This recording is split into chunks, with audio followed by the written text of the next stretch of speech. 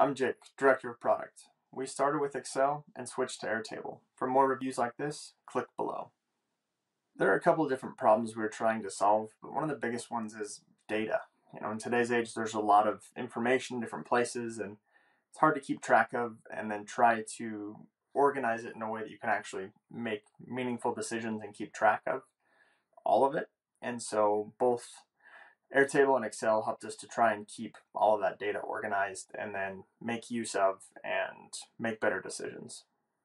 So one of the things that Airtable does really well is it takes a lot of the good things about Excel and then it amplifies them. And so it says, what if data wasn't just a string of numbers in a spreadsheet with formulas? What if it was an image or contact cards or information that you can pipe in from different sources via APIs? And so Airtable does a really good job of expanding the field of what data is and then fits that within a spreadsheet model.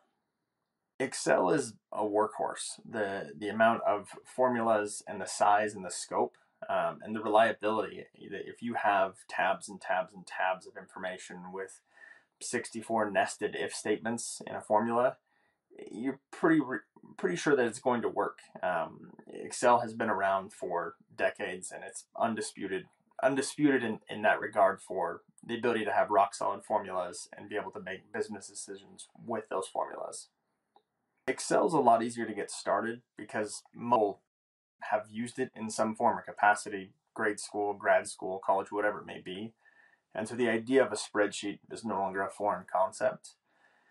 Airtable is a little bit more of a blank canvas in trying to understand that it's kind of a spreadsheet, kind of a relational database, and understanding how the interaction between the data works. Definitely took a little bit more time to kind of wrap your head conceptually around in Airtable. And so Excel was a lot easier to get started with, but there's kind of that longer, long tail of a growth curve as you get into the more complex functions, whereas Airtable takes a little bit to get started. But once you've got your frameworks built out, it's pretty seamless.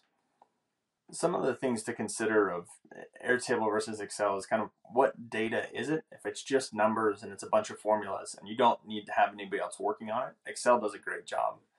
If you have data that you are having other people add to or edit, you need a form input, and you want to present a bunch of different views of the different data, have relational database between different points, Airtable does a lot better.